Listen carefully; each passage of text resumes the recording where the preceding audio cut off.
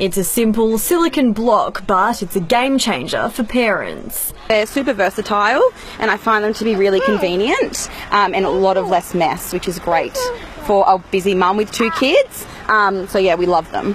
For 13-month-old Melody, her relationship with food has had its ups and downs. She has had multiple ear infections and teething and things like that, so I think a lot of it comes down to the fact that she's just not feeling like food a lot of the time. Mashblox began as an idea back in 2016 and allows fussy eaters to self-feed. My belief is that we're basically training kids out of their instincts, how much they need to eat and when they need to stop, from very, very young.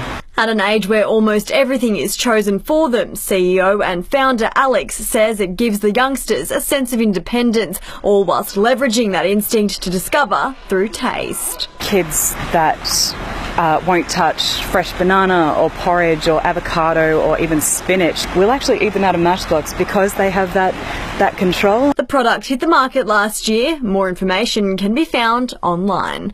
Alison Hatley, WIN News.